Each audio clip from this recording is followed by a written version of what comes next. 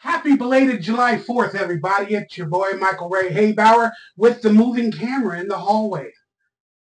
We're here to do a movie review. But first, I like to say this. Please hit that thumbs up, that like, that subscribe button. Consider becoming an exclusive member of this channel for a couple of bucks for early exclusive content and some other specialties that will be coming soon. And I do have merchandise down below. Please check out the store. You might find something you want, interesting. And there are donation portals below. And hopefully by the end of this video, I've earned your subscription, your like, your comment, or anything else. Happy July 4th, everybody. What movie are we going to review today? Well, I had the pleasure of having a beautiful, blessed day of life, making some chicken wings. That video is for members only at the moment. But I watched two movies. And I'm going to do both of the reviews. The first movie I'm going to review is Beverly Hills Cop, Axel F. I was able and excited to watch this movie, and I am so gung-ho about the Beverly Hills Cop franchise. Now, let's get it started with, why did they call the movie Axel F? I mean, why did they just call it Beverly Hills Cop 4? And if you look at the logo and the poster, they write Beverly Hills Cop, then they write Axel F underneath. And if you know how to manipulate logos, you can create a 4 with the L from Axel and the part of the F, and you can create the symbol of a 4. So it would say Beverly Hills Cop 4, and it would also say Axel F if you change the color of the L and a little part to make it a 4. It's just logo design. But that's just my thought process. But why'd they call it Axel F? Well, then I started thinking about other franchises. And we had Top Gun 2. I'm sorry, Top Gun Maverick. They named it after the main character. And it did very well. Now we got Beverly Hills Cop, Axel F, named after the main character. And it's probably doing well. Is this a marketing standpoint? Did they copy Top Gun? Are they going to make future movies like Top Gun Goose? Or Beverly Hills Cop Taggart? I don't know. This might have been Axel Foley's storyline. That's why it was called Axel F. And in the future, they could probably add characters to the franchise and call it Beverly Hills Cop Rosenwood. Or Taggart. You understand what I'm saying. So I think it was a marketing ploy to do things like that for the future, but they still could have worked in the number 4, and I would have appreciated that. But it worked.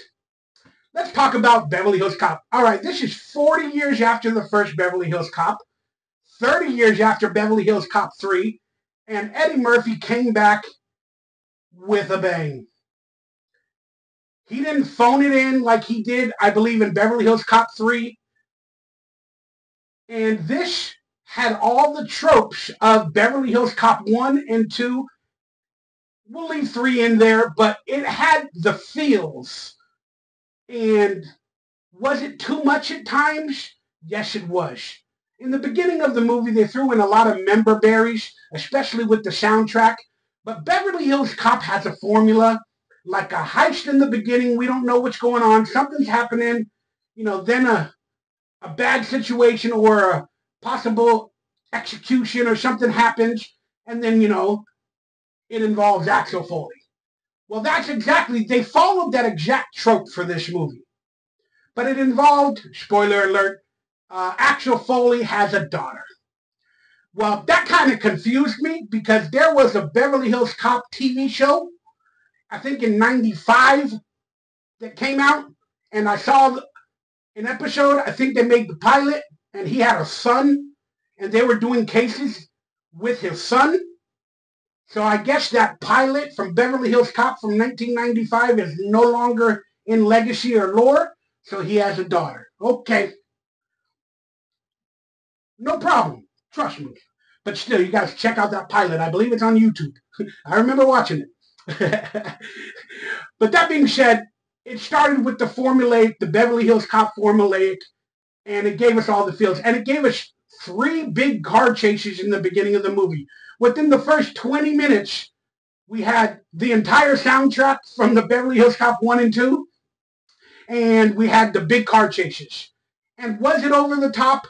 Yes, a good friend of mine, OGP, said he turned off the movie after about 15 minutes because it seemed over the top. But that was the point. I beg you to watch the rest of the movie. It is a good romp, but it was over the top. Some of the action sequences wouldn't happen, but it's in the middle of Detroit, and you gotta love it. We're finally seeing something happen in Detroit, in Axel Foley's hometown, and the music was blaring, and you love it. You love every minute of it. But I'll be honest with you, throughout this movie, they played every song. Neutron Dance, the heat is on the street. Like, they kept giving you member berries. They're like, hey, did you forget about this? Well, here's another member berry. Here's another member berry. And there's a few points where I'm like, this is getting a little redundant. But I still enjoyed it. So you would think you would hate it, but I was like, that's forced. But I enjoyed it. I'm like, all right. It just takes you back. I can't explain it. It's neither bad nor good. You're like, all right, I'm along for the ride. And they played the dun dun dun dun dun dun dun dun dun dun dun. They played that so many various ways. I don't know, maybe a rap music version, a techno version, a trip hop version, a classical version, a piano version, somewhere in the movie, everywhere. Dun, dun, dun, dun, dun. And like I said, it feels forced, and you're like, another one? But you're like, all right, I want to hear this version. This sounds a little different. That's interesting. But they should have picked the classic version, not the original version, the version that was made by Family Guy many years later. They should have played that in the movie, and then my ears would have perked up. You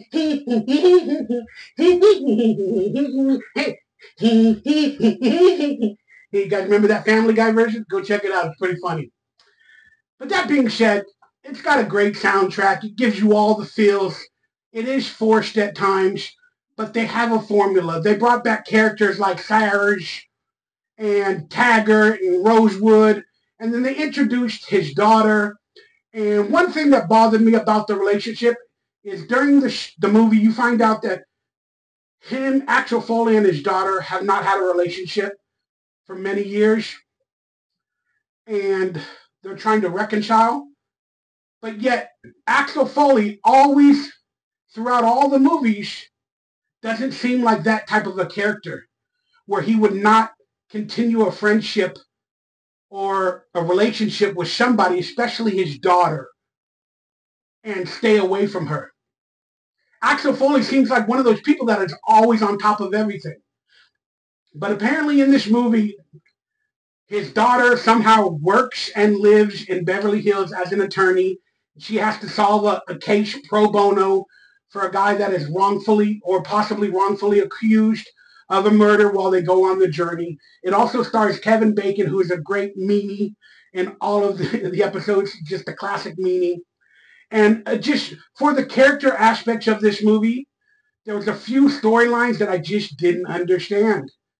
I believe his name is Taggart. He's now the police chief, and he went against I think his name is Rosenwood or Rosengardner, starting for the Bears, Rosengardner. Rosenwood, I think that's his name. But Taggart is now the police chief, and when Rosengardner started coming up with some theories on what could actually be happening with this possible crime and all of this other stuff that's going on, Taggart, his partner for all those years, doesn't believe him and just believes Kevin Bacon. It's Kevin Bacon's character. You know, he's the good guy. And his partner for like 30 years with Axel Foley, he always does this. That seemed a little bit off character for Taggart. The same way as Axel Foley wouldn't be in his daughter's life. And he wouldn't throw his daughter on, Taggart and Rosenwood to take care of her. Axel Foley would do everything to reconcile that relationship. So it seemed a little out of character for those situations. Then there's a new character played by Joseph Gordon-Levitt. Let's call him Robin from the Dark Knight Return series, I believe it was. And he is a former partner of Axel Foley's daughter. And he might be the next coming for the storyline, for the Beverly Hills Cop Police or something like that. But he doesn't overact, and he doesn't come off trying to be comedic like Axel Foley. He just comes off as the straight man. He basically becomes Axel Foley's partner within this escapade, while the daughter goes along for a ride as well. And then there were so many shootouts, and they were fun. There were so many police chases and shootouts. It was really, really fun. But nobody ever seems to get shot. It's like the stormtroopers from Star Wars. It's like there's bullets everywhere. They're in the car. There's a bullet in the windshield right here, and they never get shot. You're like, how do they always survive? How does nobody get shot? Do they not know how to shoot? I don't know. But again, it's one of those movies you just have a good time and you watch it and you enjoy it. But the storyline had a formula. It went along the Beverly Hills Cop formula, where things are being revealed little by little. And then for Eddie Murphy's part, he didn't phone it in. There were some really good jokes. He had some good chemistry, but he is an older man now, so he didn't have the energy of the 20-year-old or whatever when he did the first one, part 1 and 2. And then there's a scene where he always does these funny, unique characters so he can get perks, like stay at a hotel or put the banana in the tailpipe, stuff like that. There was an instance where he was going to do that to get a room at the Beverly Hills Hotel or something like that. So he's like, hi, my name is this and that. And then he goes, I'm too tired, man. Can I just get a room? You're like, all right.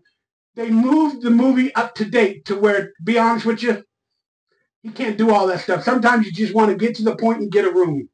Little does he know that room was like $950 in Beverly Hills for one night. I don't know where he came up with the money with. But still. And then there was a scene with Sarge where he comes back, Bronson Pinchot. I love him forever. When I saw him come on screen, I had a Mandela effect. I thought he passed away a couple of years ago. That was a Mandela effect I had, which I'm glad it's not truthful. But did any of you have that Mandela effect where Bronson Pinchot passed away a few years ago? He was from the TV show Perfect Strangers. I don't know. That was a Mandela effect I had. But Nasim Pedrad is in this as well, a SNL cast member. She has an excellent TV series called Chad that I really laugh at and like. But she did a cameo with her and Serge and Eddie Murphy and Joseph Gordon-Levitt and the daughter, where they're trying to buy a house or something, to get clues. It was funny. It was really, really funny. And it brought in that formulaic, Serge character.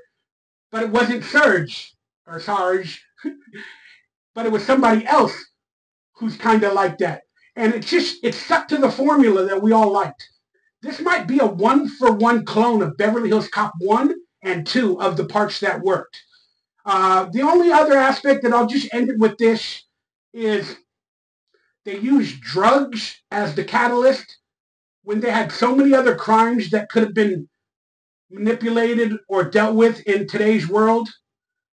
They stuck with the 1980s classic crime of dealing drugs, which is okay. Seems like a scapegoat. It's easy to do.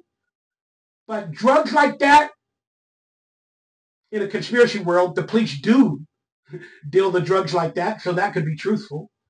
The actual police stations and the sheriff stations and the CIA, the FBI, whoever else you want to talk about, Homeland, they're the actual drug dealers, let's be honest with you. But they stuck with drugs, and I didn't think the stakes were too much by using that. I thought it would have been kind of cool to see Axel Foley deal with crypto crime or cyber crime or just something of a crime nature that's newer and up to date. Maybe even a murder or red rum. That would have been interesting. And you don't want this to ever happen, but he had a son in the pilot, the TV show that we talked about a little while ago. Maybe he could have had a son that was also red rummed. And then he also had a daughter. And then, they're going after this with a little bit more intensity and chutzpah. Even though his daughter was attacked and, they had a lot of chutzpah to, save her and protect her.